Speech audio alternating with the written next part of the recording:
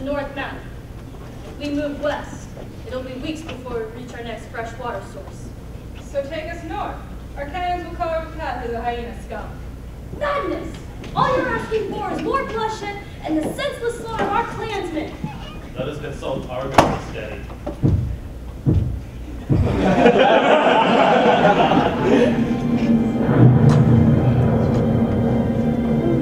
Hyenas block the way. Should we alter our course?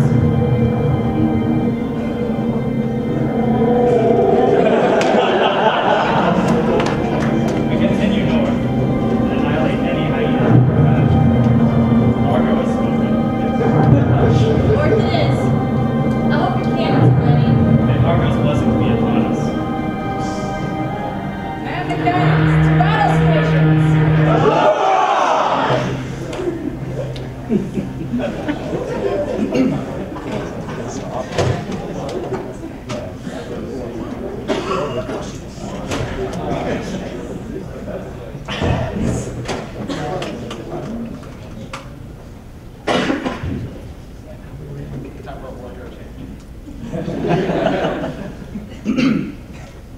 He's stripping off. It's good.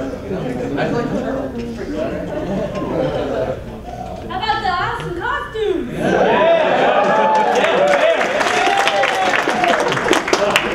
And here's Gabe.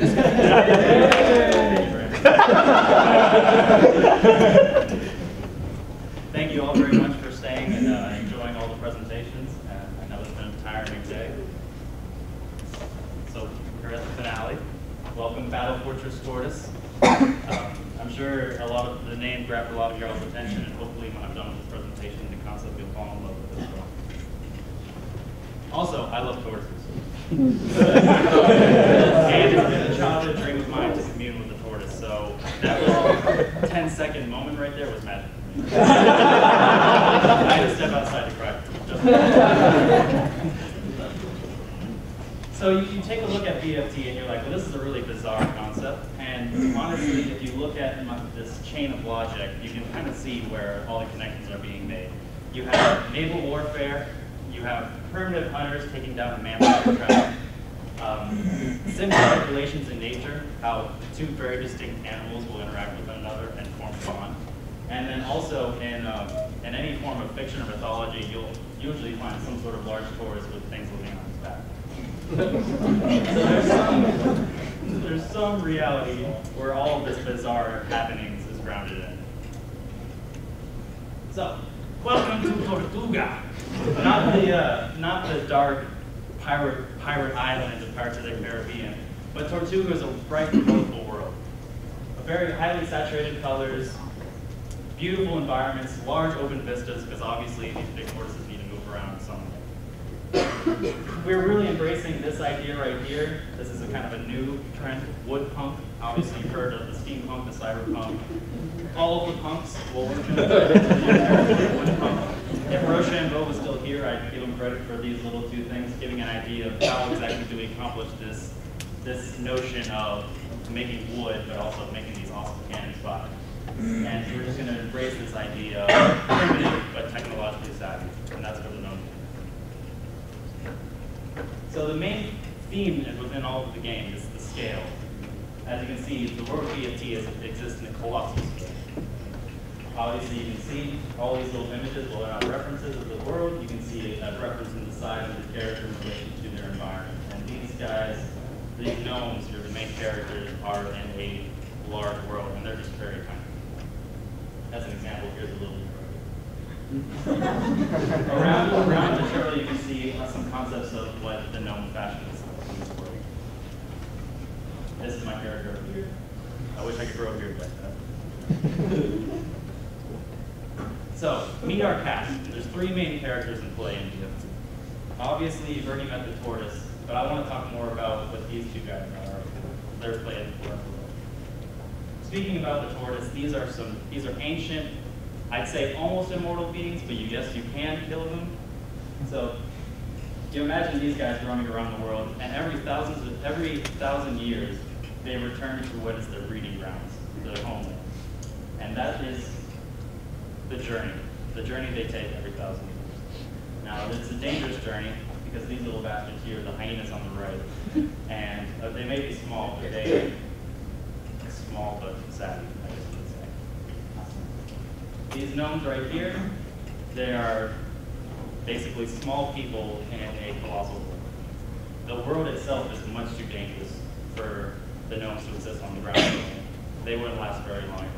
They live in clans, and they're very isolated within their clans. They don't necessarily care about other gnomish clans. They're more about the survival of their own families to get to what they consider a breeding ground for the tortoise, promised land for the gnomes. This is an area where they can live on the ground level and be free and be happy, but they have to get there first. And one of the biggest things stopping them are these guys right here, the hyenas. Now, obviously, it'd be kind of interesting that these hyenas can take down something like this tortoise, but if you look in prehistory and how hunters would take down a mammoth, it's not that you just directly attack a mammoth and you hope to win. You would bang on some drums, you hack away and annoy it until you eventually push it into a trap, a pitfall of some sort, something like that. And it's kind of a sad scene. And I love the tortoises. I hate to see them die. There has to be a way to bring it down. So that's why this relationship, this symbiotic relationship, happens between the tortoises and the gnomes.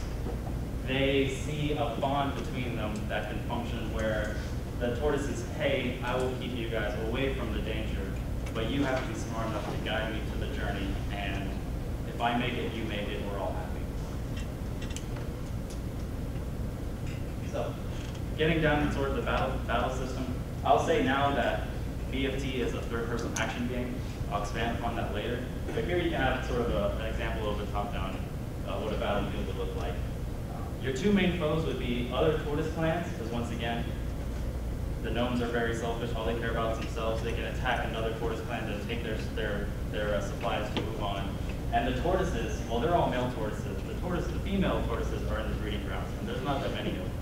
So they see this as not only a contest between the males, but as a way to thin their numbers so that they have a better chance for some action when they get to the training.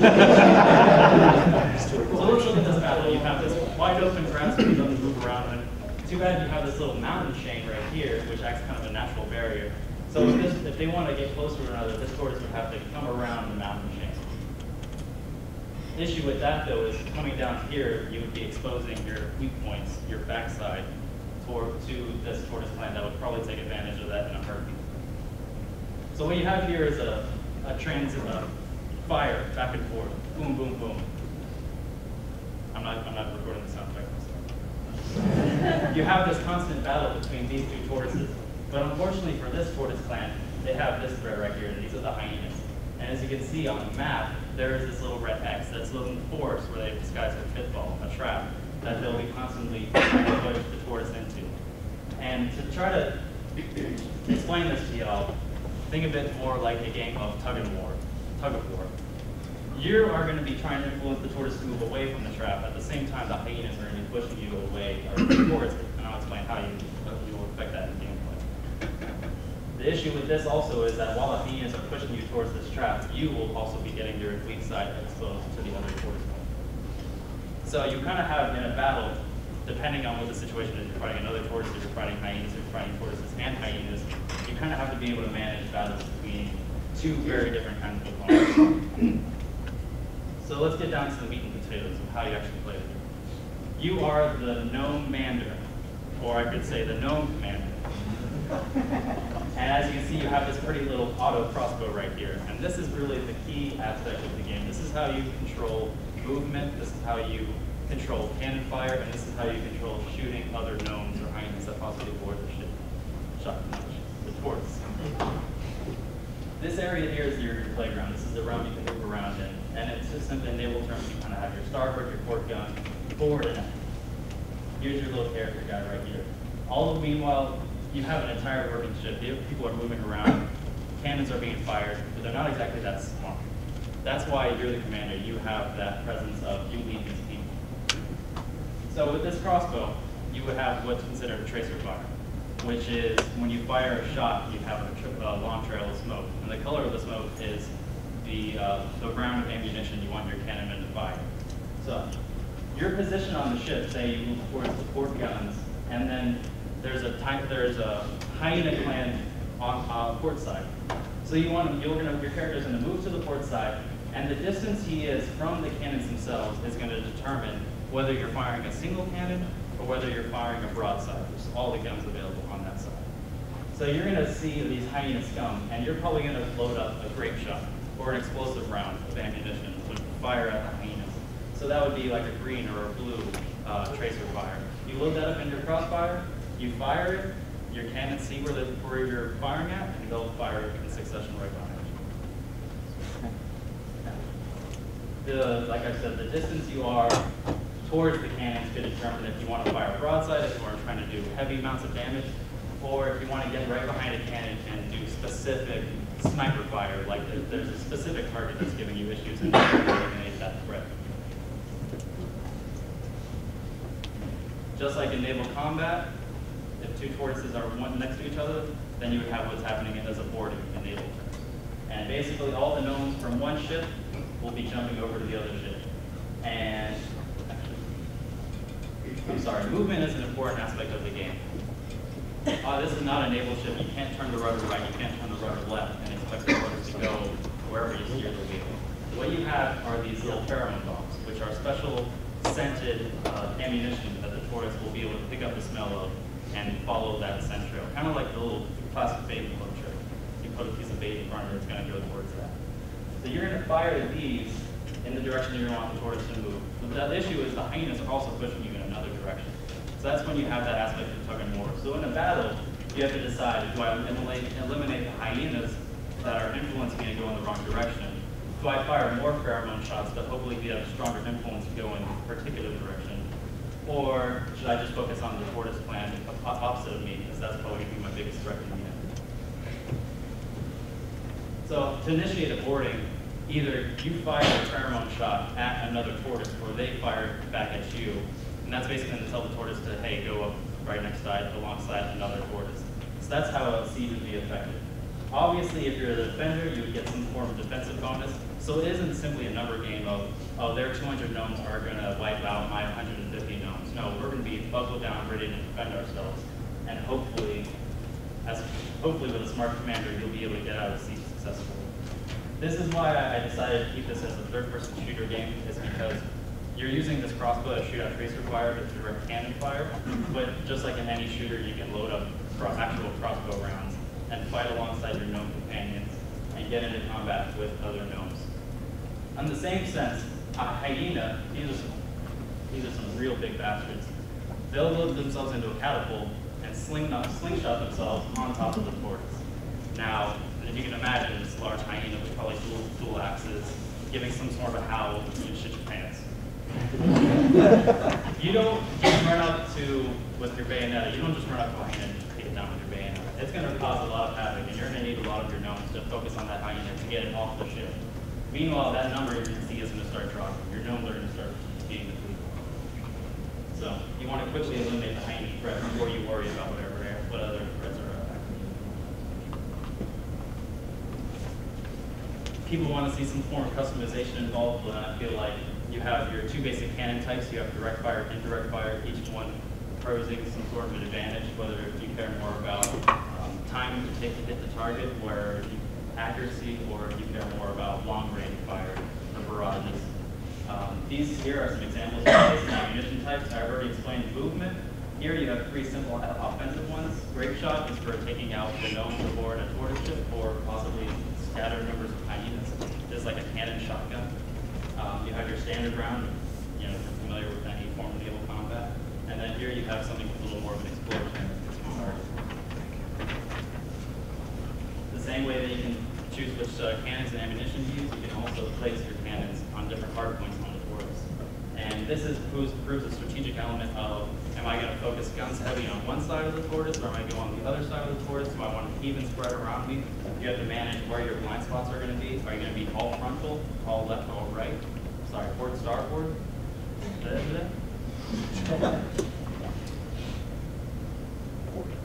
So then you have the journey. And I don't want people to think about this as a separate game. This is not a separate game. This is the rhyme and the reason to why these battles are happening. Why are you getting into these fights? The depth of this is really only determined by the time allotted or how much time we can develop this. As you can see, this is the ultimate prize for the Tortoise. For the gnomes, there's a little bit of a city area that they can run around in and frolic, but away from that, because they don't want to be around that. You can navigate through that, and I'll go into more depth about how complex that system could be, or how simple it could be also. But you have to make these decisions along the way. Do I risk going for that iron source, and I know there's a hyena camp posted right next to it? Do I want to avoid these guys, potentially get some fresh water? And these are like waypoints in a map system. They're also turtle rescue points. That this isn't a ship that you can just commander all around. It's living. It has to eat, has to sleep, and that's where your waypoints come into play. So to talk about a little bit of the development philosophy, this game is all about battles. I'm not going to say battle is my core mechanic because obviously that's too broad of a term. But I want to make the battles feel good. And when I say that, I mean I want 20 minutes of awesome epic fun. I want there to be chaotic action. I want explosions, and I want to see gnomes getting their cannons ready to reload and refire. I want you to be juggling between shooting down hyenas on the ground and worrying about another giant tortoise in the horizon that's approaching you and you can handle. I just want the battles to feel really good. Those could be 10 to 20 minute experiences. And then once that feels amazing, start having them repeat, start having them happen more often and more often. Then that's where the journey system comes into play. And like I said with the journey system, you could have something really basic where you're going from point A to point B and you get into 5 to 6 battles along the way. With a hyena tribe alone, or with the tortoise tribe alone, or you introduce both of those elements together at once, and then the player has to determine how to handle that strategy. This is the depth to the battles. This is not a separate game. This is the definition. This is what's happening. This is the rhyme and the reason. I'll use that term again. I'm having trouble finding a new one. This is the rhyme and reason for what's happening in the battles. Why you have so many cannons that you do have. Why you're fighting gnomes, or why you're fighting hyenas. You chose to go through the hyena camp because you wanted to get to the freshwater source, etc. And beyond that, once the battles are amazing, once you have depth to the game, you want to start adding cool shit. I want to be able to jump onto a giant eagle, fly around, and drop bombs on my enemies.